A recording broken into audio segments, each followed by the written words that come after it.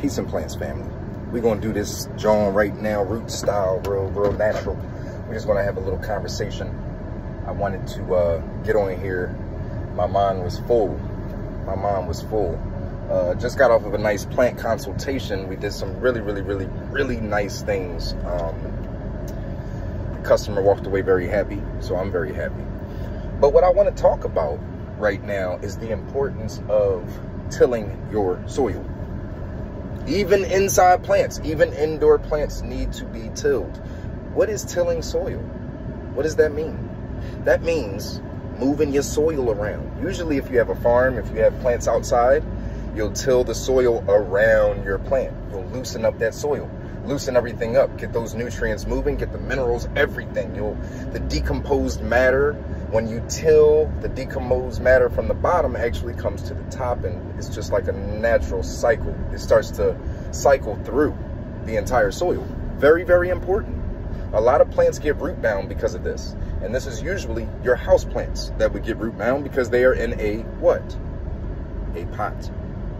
So, how do you till soil with your houseplants?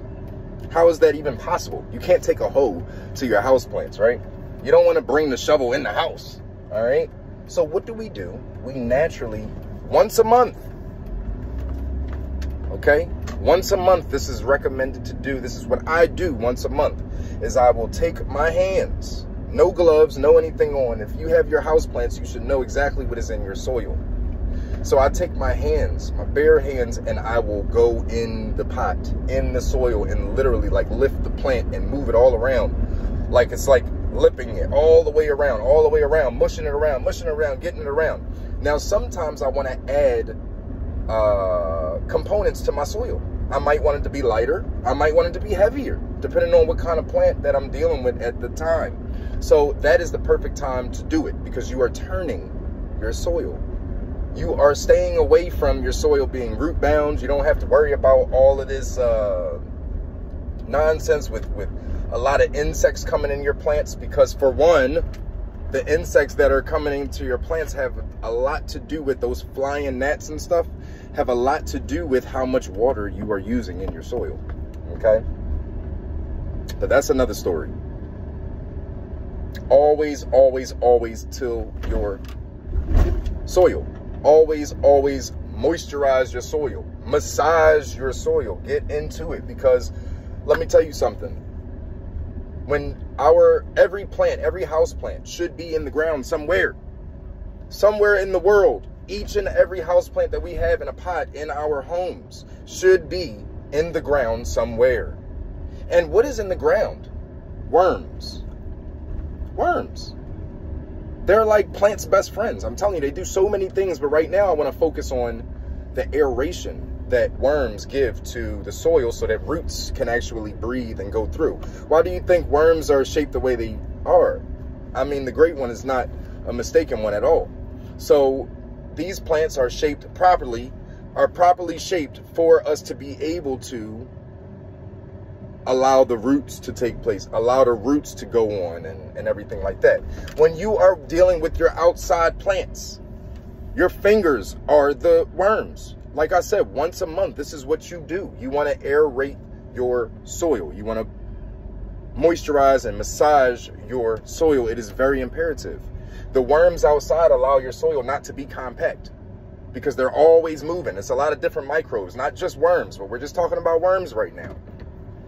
All right, so that is the moral of today's story.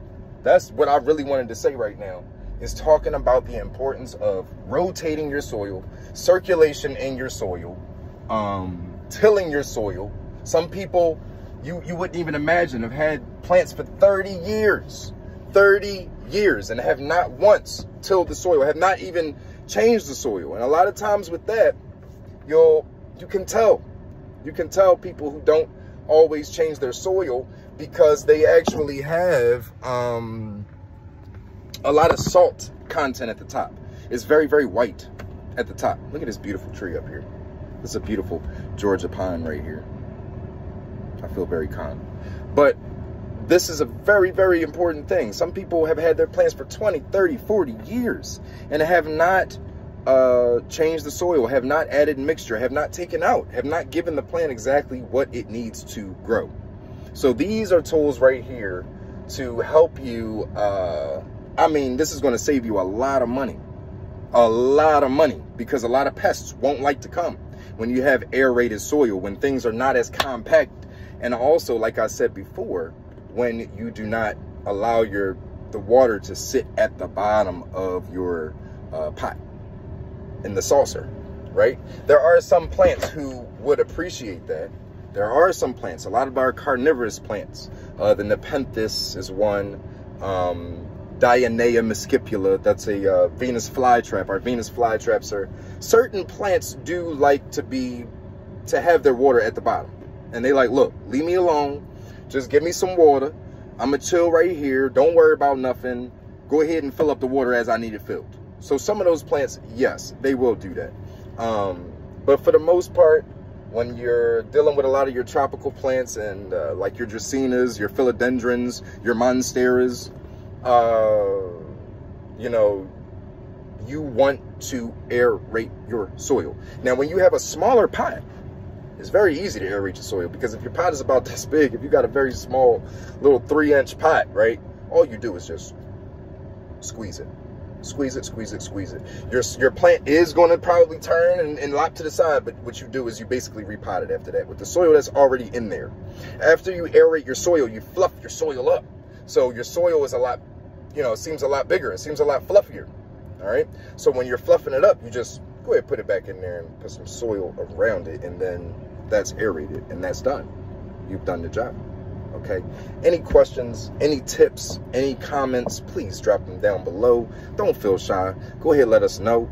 Make sure to hit those notification bells. Those notification bells are very important. Subscribe to my channel. It helps me to continue doing what I am doing. I love doing what I'm doing, and I need to know that you guys do too. All right. Peace and plants. Much love.